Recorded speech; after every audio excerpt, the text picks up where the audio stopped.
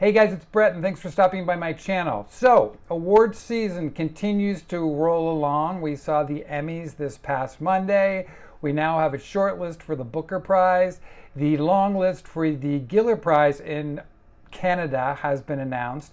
Yesterday, the rollout for the National Book Awards is being announced, with young adult fiction and translated fiction both having been announced.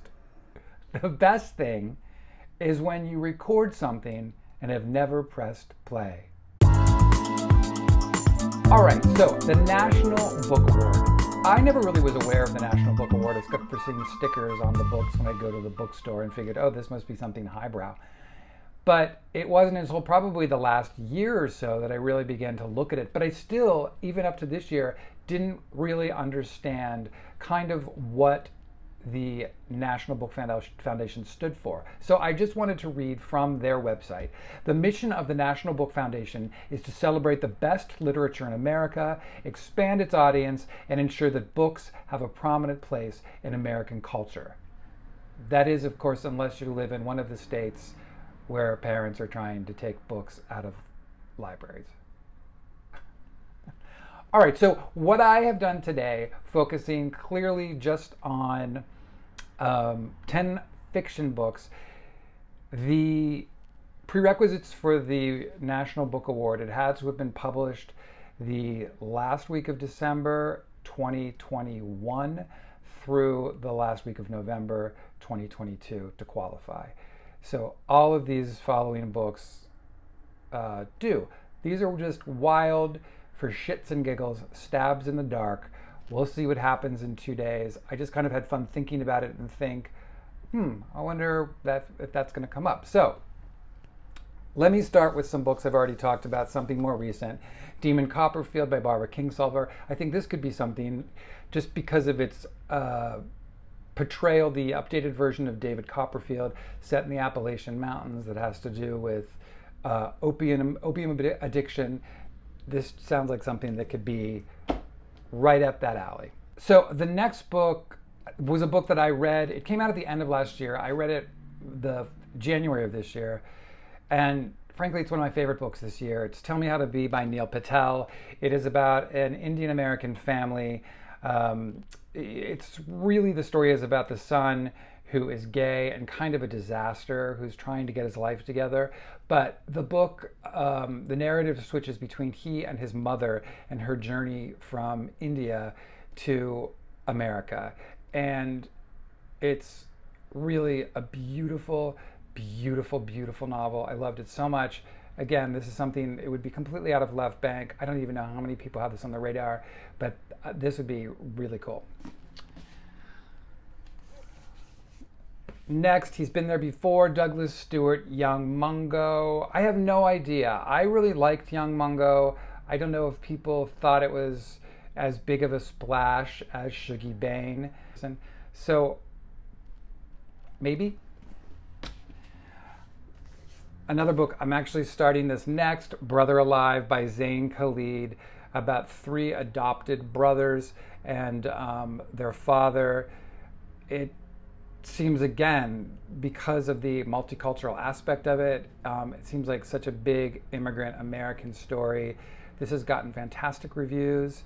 I'm covering up his name. So this is another one. We'll see. That would be very exciting. That's 4 people. That's 4. Woman of Light. Have not read this yet.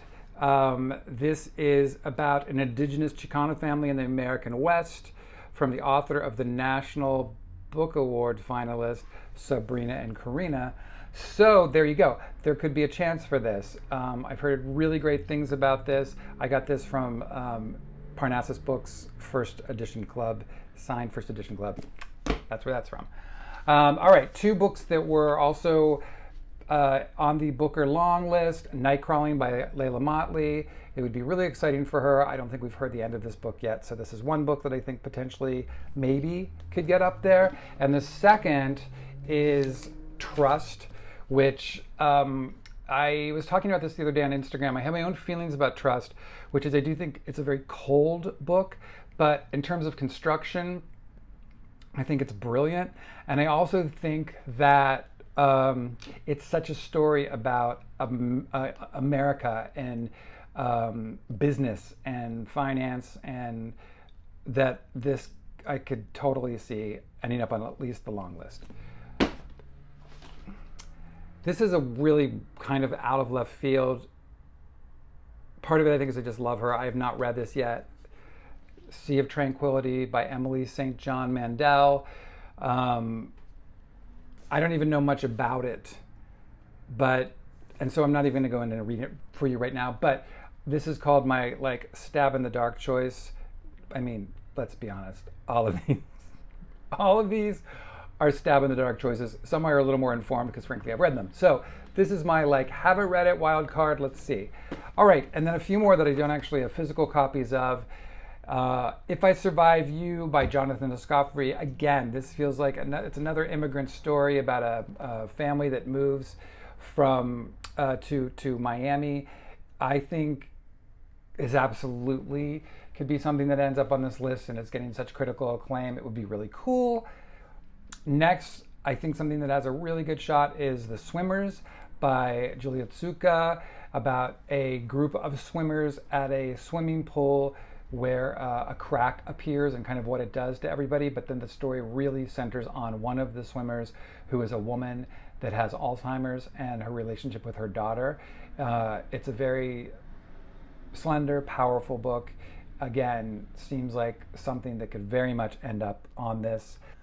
The last two, the first one is Celeste Ng's Our Missing Hearts, which actually comes out October 4th.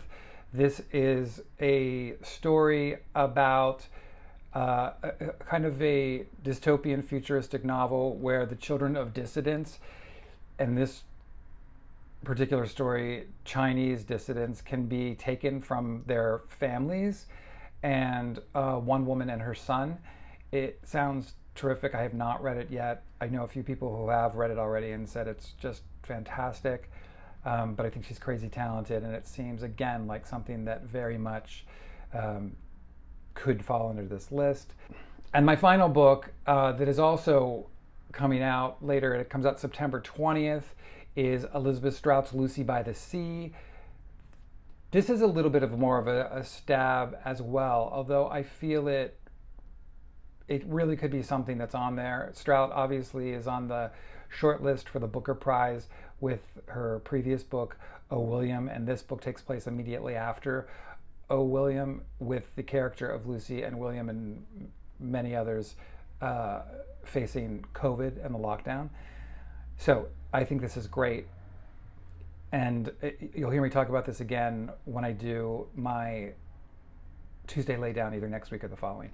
So, all right, that is what I think. Tell me what you guys think. Tell me other titles that you think could end up here. Tell me what you think definitely won't end up here. Tell me if you think I'm wrong. If I'm right, let me know. I'd love to hear. And we'll find out Friday. So have a great day, everybody, wherever you are. Thanks for watching. And again, if you like what you've seen here today, please like and subscribe. And I will see you all soon.